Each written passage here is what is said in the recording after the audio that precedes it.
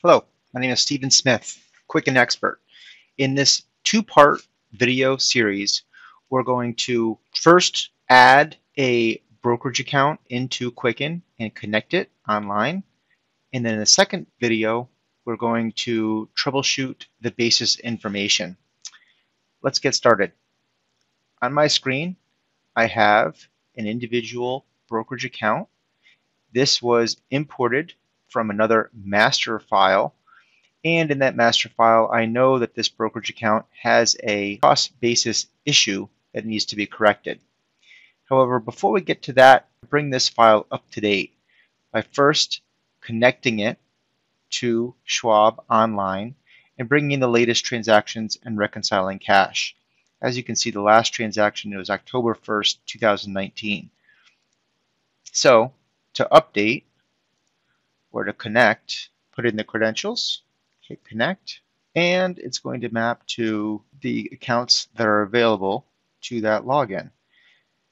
Now, I only need one of them because we're only going to be fixing one of them. So that's what I'm going to link. The other two options are add, which is if I were adding them to a new brokerage account, or ignore, which is what I'm going to choose. And it will not bring in this activity. So by linking it, it's going to go out to Schwab, and it's going to bring in all the transactions. Now in this instance, I can see down below, it brought in 98 transactions over the last 736 days, which is approximately 2 years, and that is typical of the amount of time that you are given. Okay, so I see a lot of matches, which is a very good thing. Like I said, this is a copy of a file. And then I see some news. So we want to proceed with the news very, very carefully. What we don't want is to bring in a transaction that was already in there because that will mess up my cash balance. I know for a fact that October 1st, rather September 30th, the ending cash balance was $1774. So if I brought in a transaction that was dated in 2018, that wouldn't be such a good thing. However, the late transactions that are dated after October 1st, 2019, like this November 1st transaction for interest, I do want to bring in. Also notice that records as investments. I would like to do it as interest income. Let's see if there's any additional ones. Here's another interest income.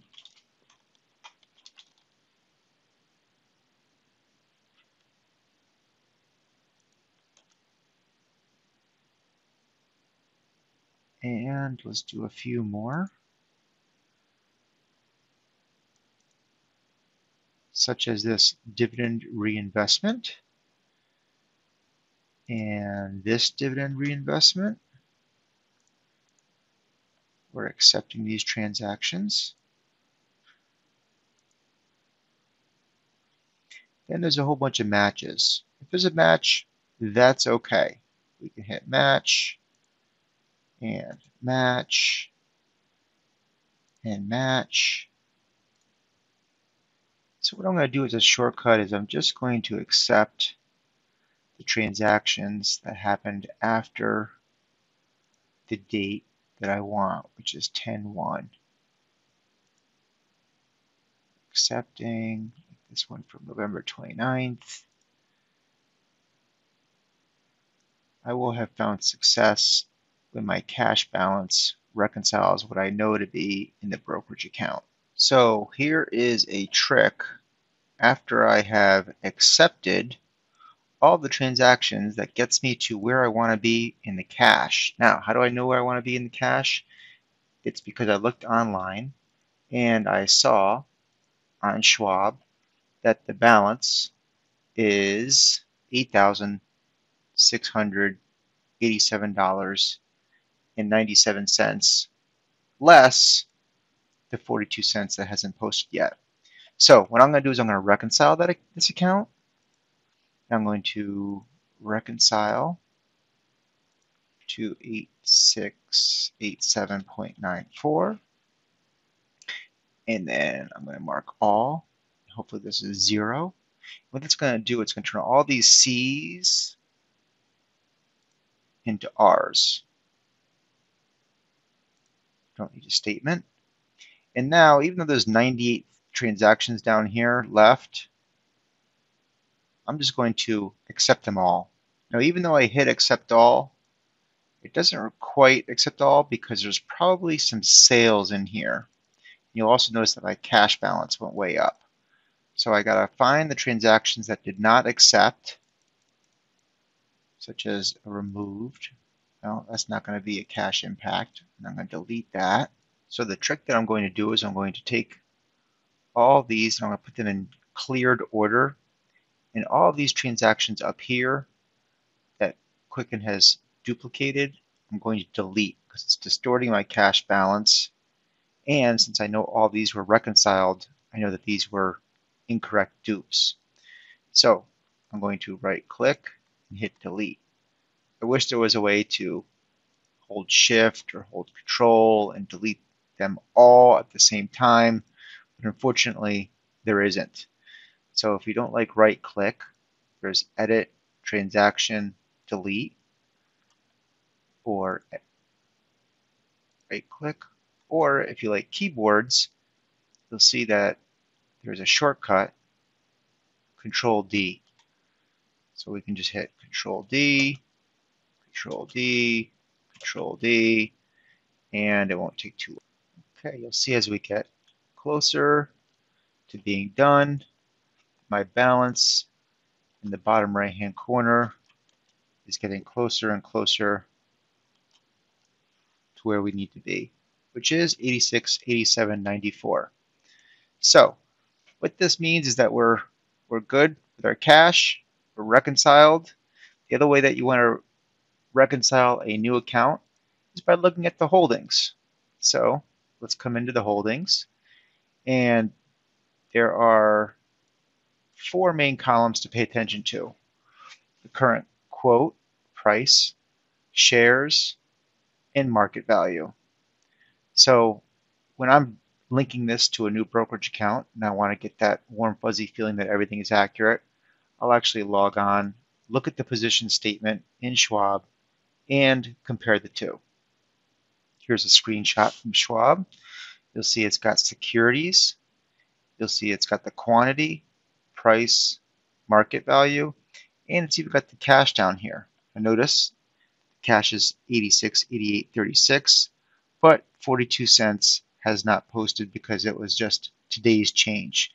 So that's why it was 42 cents difference than this number right here. So let's compare our share quantities. I'm going to move this to my second screen, and I'm going to go down and do a quick screenshot and make sure that everything is accurate. So actually I did notice that Hovnanian has incorrect. There are not 1,200 shares. It should only be 600 shares. So I just quickly expanded this and looked at this transaction on March 29th. And then I'm going to go in here and I see that this was an ad. And this was an erroneous ad. There was a stock split, but that's what took care of it. And I'm going to just delete this. That could have happened just now when we added the account in Quicken. So things like that do happen with the data feeds, and that's why we're checking it. Okay, I spotted another one, and these were not expected. iShares should have 1571, but I see 1585. So I'm going down, and this looks suspicious to me, a duplicate on July 11th. So I'm going to come over here.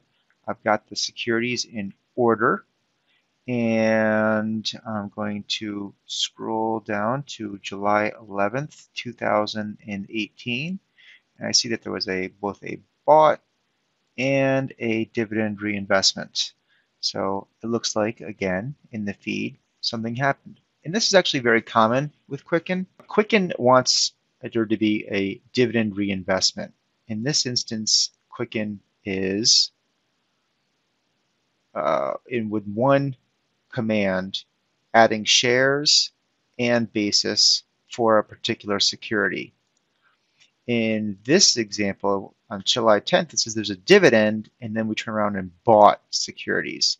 They accomplish the same thing, but this is a little bit smoother. Usually, we get two transactions that come in from the bank or the brokerage, but I prefer to do one. So what I'm going to do is I'm going to delete the dividend on July 10th and delete the buy on the 11th, and that will right size the number of securities that we should have. Let's bring that over. And now we have our shares 1578. Well, we're not there yet because we should have 1571. Looks like the same thing happened on October 3rd. So let's go search and destroy that one. So what we have is a cash balance that we like and the security accounts that we like, except for this one, the iShares Russell Mid Cap. And when we expand that, we see that we're off by a few shares, but more importantly, our gain loss is way off. And that's what we'll cover in our next video. Thanks.